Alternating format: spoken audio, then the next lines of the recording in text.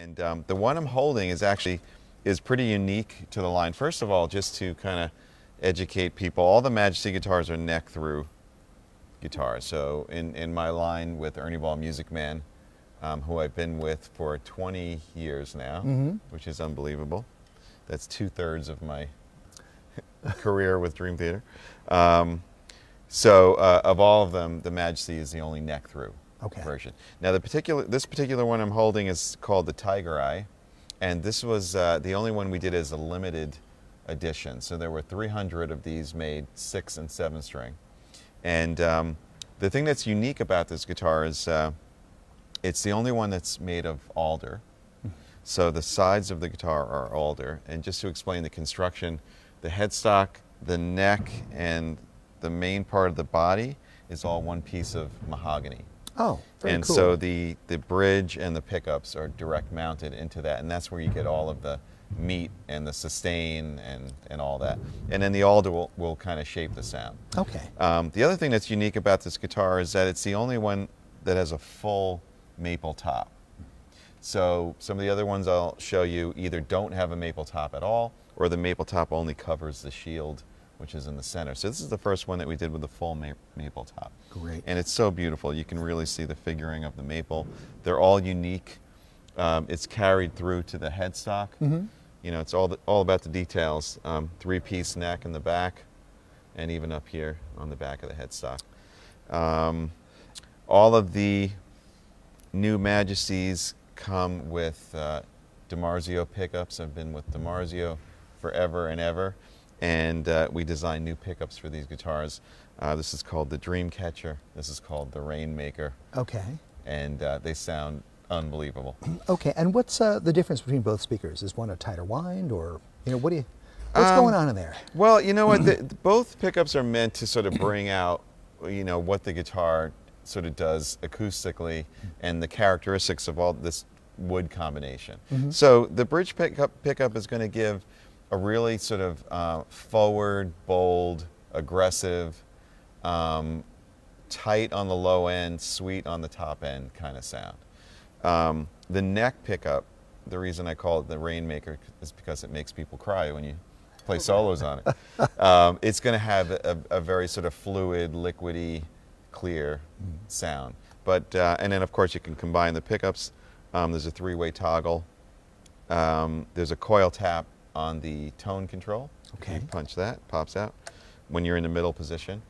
All the Majesty guitars have a piezo system. Yes. Right. So this control here selects magnetic, both piezo and magnetic, or only piezo.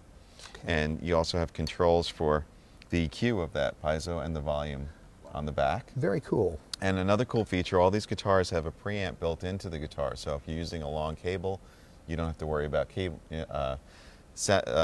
tonal degradation. And we're also we're able to put a boost on the volume control. So there's an up to 20 dB boost on the volume control. And everything on the guitar is made with performance in mind. So all these controls, if you want to hit that boost, you just punch it. Okay. It pops up, you shut it off like that.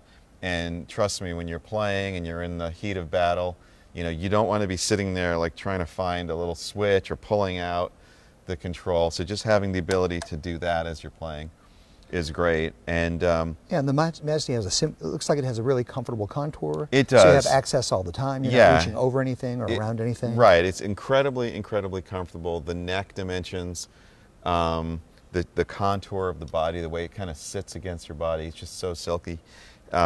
The layout of all the controls, if you notice, it's on an arc. And that follows the natural arc of your hand as you're playing.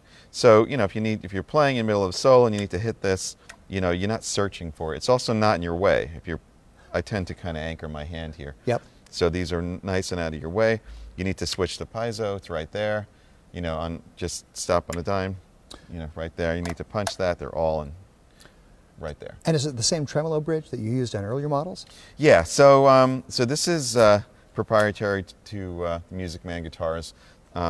We slightly changed the shape to sort of go with the Majesty, but this is an original floating trem that we developed. It has all rounded edges, rounded saddles, so it feels really comfortable on your hand. There's nothing sharp, nothing's going to dig into your hand. And of course the piezo elements are in there as well. Okay. They all have stainless steel frets, ebony fretboard. You know, it plays like butter. It looks nice. It looks really swell. Yeah, and so anyway, that was a long explanation that will pretty much carry into the other ones. Okay. But this is the Tiger Eye Limited. Great. You know, let me ask you one more question too, and this is about the wood selection. You know, I assume that you've been playing, obviously, various types of guitars for your whole career. What made you focus on ash, and also what made you sort of look at essentially what's an update on the idea of old center block construction? You know, because old Gibsons had essentially that. So that's kind of a historic element of this design. Well, a couple of things.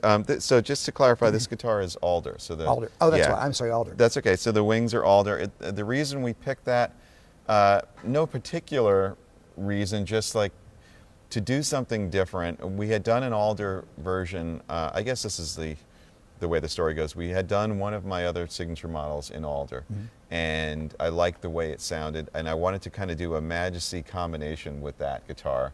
And so we never used alder on Majesties. They've always been either basswood or mahogany. Okay. And so it's the first time we did that. It's just a different sound. It presents a different spice than the spice rack. And this guitar has a really sort of out front sound. The sort of middle is a bit more pronounced and kind of sweeter as well. As far as the middle block thing, that's something that Ernie Ball Music Man started to do. They did like a tone block thing where even on guitars that weren't neck through. And so there'd be like a sort of a piece of mahogany that was just about this size in a basswood guitar or an alder guitar or mahogany guitar. And then all the bridge and the pickups would be mounted to that, and that kind of like gave you that solid, foundation of sound. And then whatever you covered the top with, whether it's maple or koa or whatever it is, and whatever the sides were, would sort of contribute to the tonal recipe, I guess. Yeah, so, I guess. And I guess that gives you also just a very vibrant feeling, alive kind of neck on the guitar, too. Yeah, I think what it does is it gives the guitars a ton of character. Yeah, they just really speak, and they're all different in their own way.